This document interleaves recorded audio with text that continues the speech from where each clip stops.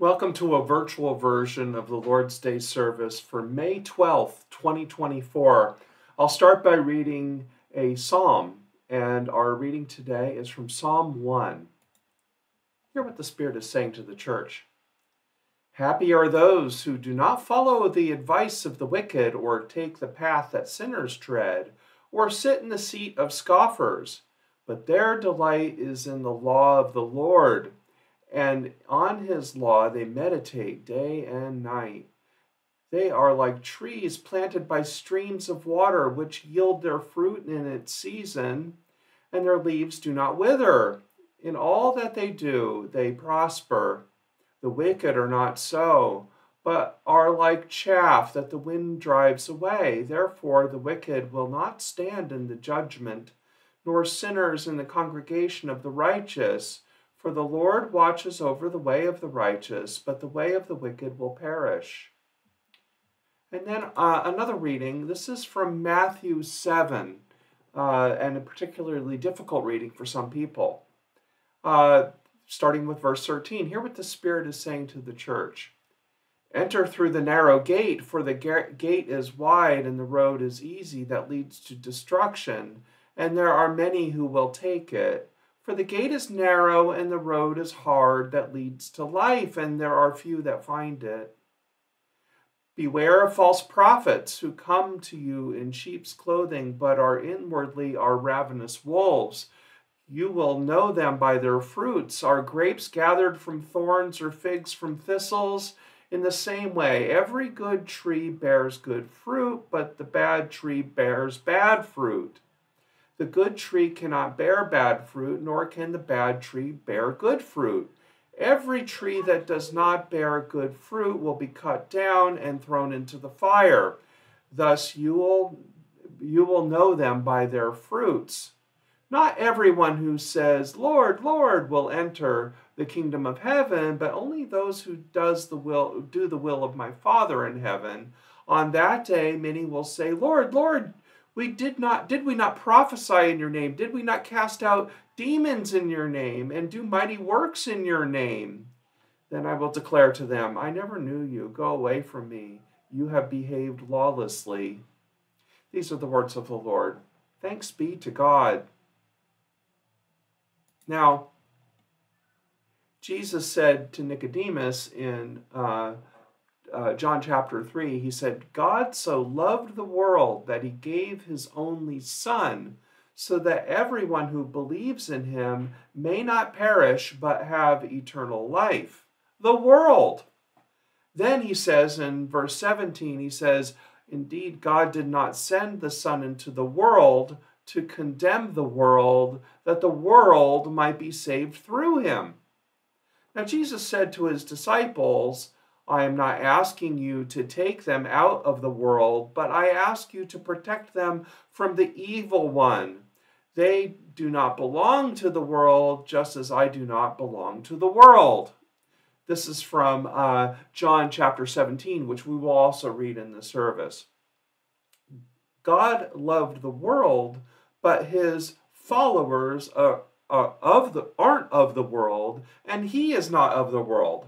Huh? What's all this talk about the world? This world stuff that we keep hearing about often. When you spend time with Christians, you mostly hear the world, almost like a curse word. But the word is actually cosmos in Greek. And it's not just world, but it's everything. It's everything you can touch and feel and see, earth and sky.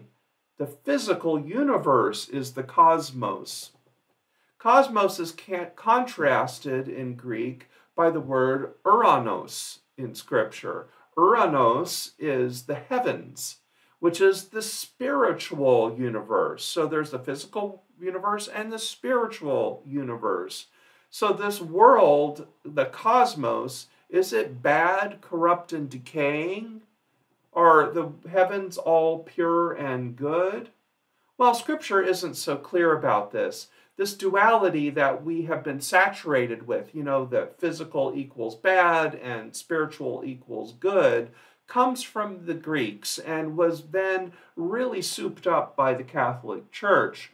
But the weirdest thing about Christianity is that it is one of the most fleshy religions in the whole world, of anywhere. God is in the flesh in Jesus Christ, and Jesus prayed on earth as in heaven to bring the spiritual and physical worlds together. In Scripture, cosmos is a neutral word. It doesn't have a good or a bad. It's beautiful when it's God's creation. And it's something that God, cosmos, loves so much. He loves the world so much. But it's also the place of corruption and evil. When Jesus says he's not of this world and that his followers are not of this world, what does he really mean? We get a little bit of a clue from John 17:15 when he says, I am not asking you to take them out of the world, but I ask you to protect them from the evil one. In this verse, you can see that the world is a neutral word and that it's a place where evil is allowed to be. It's not that the world itself is evil, it's that evil is in the world. We all know this in our hearts, that the world is where good and evil play out. But Jesus is saying that this isn't all there is. There isn't only just the world, that we are also spiritual beings, that we can rise above the filth in spirit. But we can also, if we're not careful, we can become disconnected and not enjoy the goodness of life if we are separated from the world. So you really have to have this interplay. We already know that this interplay between the physical world and the spiritual world already exists, and that there is good and evil in both. So why is this such a big stumbling block for Christians? We are told that we are to separate from the world, that not in the world, but not of the world, that we are in the world, but we are not of the world. And we can easily agree that we shouldn't be evil or do evil things, that we shouldn't encourage people to be evil or be selfish or have corruption or be lying or cruel or any of these things. We should love good and we should be good. But does that mean we should escape and separate from the world? Psalm 1 seems to be pretty clear. Goodness provides happiness. That following the advice of the wicked, going on the path of sinners, and sitting in the seat of scoffers, only leads to unhappiness and destruction. The wicked will perish, and that delighting in the law and loving God leads to goodness and happiness, and the good will prosper. Now, this is generally true, especially in the long term, when you look over the long term. But bad things do happen to good people. Prosperity gospel is a lie, because righteousness doesn't always lead to, and it is not always rewarded with wealth, which is what the prosperity gospel teaches, that if you do good and you're really righteous, that you'll become wealthy. But doing good things does improve your chances of prospering. And bad and wicked people also often acquire lots of wealth and affluence and influence. And they seem to avoid accountability while they crush the weak and the poor. But we also know that true happiness doesn't accompany the evildoers. So be good, be kind, delight in the law and love God. This is super good advice. And advice that I often give people is just be good. You'll be happier. But for a lot of people, this isn't good enough. Good works won't save you, that you can't earn your way to heaven, that only Jesus saves, they will say. And yeah, that's true, but it's not an either-or like they portray it. Many people do good who don't give a hoot about heaven, who don't really know or even care about Jesus, will they be saved or not? This is a huge question without a simple answer. Sometimes the people who insist the hardest that this is a simple question are some of the meanest and least gracious people I know. People that I've ever met are the ones that insist on this. Now, we read Matthew 7:13 through 23 today, what I just read you. Like all scripture, it can be read many different ways. And for most people, when they read it in isolation like I did, it looks very menacing. It has the narrow gate. The road is hard. It has false prophets. It has wolves in sheep's clothing. It has bad trees not bearing good fruit. And it has those who cry, Lord, Lord, and Jesus will say, I never knew you. If you ever want to know whether somebody sees Jesus as gracious, loving, gentle, and kind, or they see Jesus as harsh, cruel, says it like it is, and judgmental, just ask them about what Matthew 7 means. Now, Matthew 7 is kind of a difficult passage, and it's difficult because it actually comes at the end of the Sermon on the Mount. Now, most of us correctly believe that the Sermon on the Mount is at the heart of Jesus' message of mercy and justice and bringing the kingdom of heaven to earth. In chapter 5, you will hear the Beatitudes. The Beatitudes are, blessed are the poor in spirit, blessed are those who mourn, blessed are the meek and the merciful, the pure in heart, the peacemakers. And you'll say, awesome, this is great. This is exactly what I thought the Sermon on the Mount was all about. Now, the word for blessed that you often hear in here is actually a Greek word, and it's makaroio. Sorry, oii, makarii, sorry, and it means happy as well as blessed, and it means happy in the same way that Psalm 1 means happy. In fact, the CEB translation, and I'll show you it, this is one that I just love. It's a much easier reading version. It has a lot of great theology in it, but CEB translation says, happy are the poor in spirit, happy are those who mourn, happy are the meek, happy are those who hunger and thirst for righteousness, happy are the merciful, happy are the pure in heart, happy are those who make peace. And further on, it even says, happy are those who are harassed because they are righteous. And happy are you when people insult you, speak bad and false things about you because of me.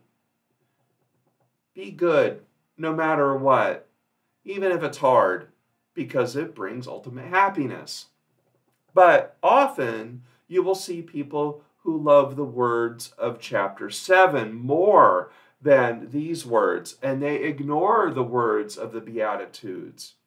This love of chapter 7 has a very particular reason, and it's widely misinterpreted.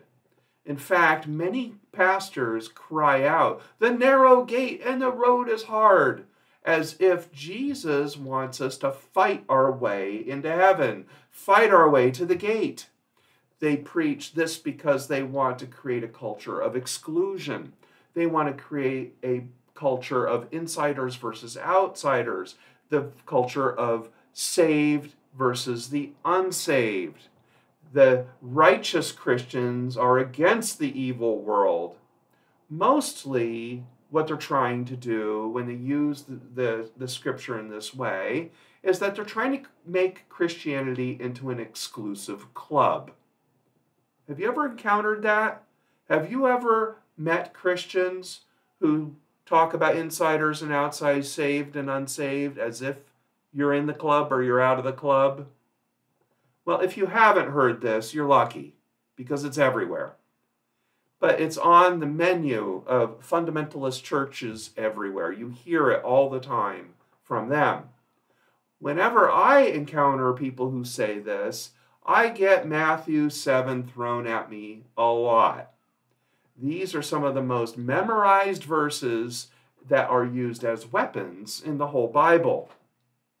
So what are we supposed to do with these verses in chapter 7? This is why I love Amy Jill Levine so much.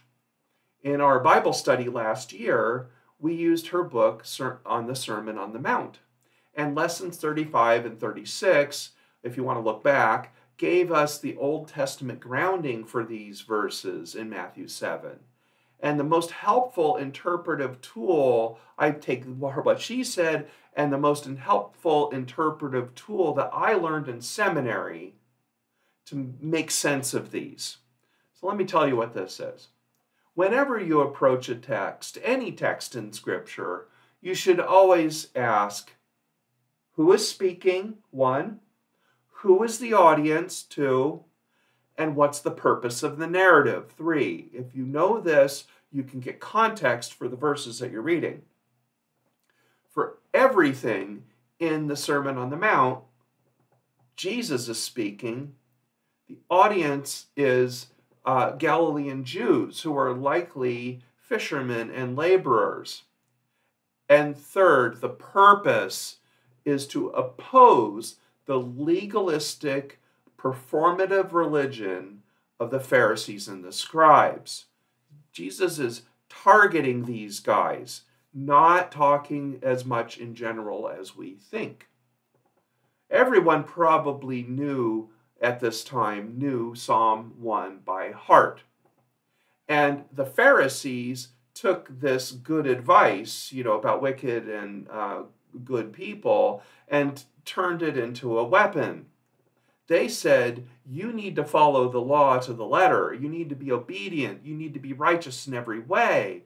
That salvation comes only to the Jews and only through righteousness.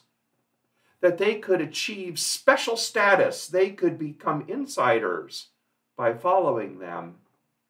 Now, Jesus' harsh language is a total rebuke of this exclusionary teaching. Jesus says the gate is narrow and the road is hard because these are the burdens that the Pharisees were laying on them. That if you're in the law, the easy way is to not follow the law. The hard way is to be strict in the law. When Jesus says false prophets, they're going to lead them, taking advantage of them. He's talking about Pharisees and other leaders. When he says, Lord, Lord, I prophesied and I cast out demons, but I don't know you. He's talking about these same people, these people who are laying heavy burdens on the people. He was talking about those who are making things hard, virtually impossible for the people. But what do you hear from many preachers today? You hear that the way of Jesus is the narrow gate. It's the hard road. You hear that false prophets are those who are open-minded and accepting and trying to make things easier for the marginalized people, for the poor, for LGBTQ people, for example. You hear that the ones who cry, Lord, Lord, are the faithless ones who aren't trying hard enough or doing the right things. Can you see that what they are preaching comes from the Pharisees' point of view, not Jesus' point of view? People who use Matthew 7 to exclude, to lay heavy burdens on people, who use them to enforce compliance to Christian ways, to push people out that they don't like, are the Pharisees of today. I'm afraid we're surrounded by them. So instead of seeing the world as the world is, which is a place of beauty, that, it also has its problems, but it's also a place that God loves our world. When you see it that way, instead of saying that the world is wholly evil, wholly corrupt, and totally hopeless, like we often hear from preachers, that the world must be feared, that it's a curse word, that we must protect ourselves from the world, protect our children from the world, that we must create a pure Christian alternative society with our own music and our own books and our own everything, that we must create a Christian nation that won't accept anyone else, and that Jesus is their exclusive lion. Maybe he was a sheep before, but now he's a lion, and he's going to come at the end of the world, and he's going to smite our enemies. That's what you often hear. Don't fall for this. Don't fall for this exclusion and separation. It's often used to hide a culture of hate and shame. Really. Jesus will return to conquer evil, yes. He will make things right, yes. And he will fulfill the hope of a peaceable kingdom on earth as in heaven. That God of the spiritual realm, the Uranos, will come to us on earth, the cosmos, in flesh, in the person of Jesus Christ. That Jesus came to encourage us to replace the judgment of the Pharisees and others religious leaders with compassion and mercy, to make the way easy and the gate wide, that we can, for all of us, and that we can see the kingdom of heaven in him. So put away these old hateful ways to read Scripture.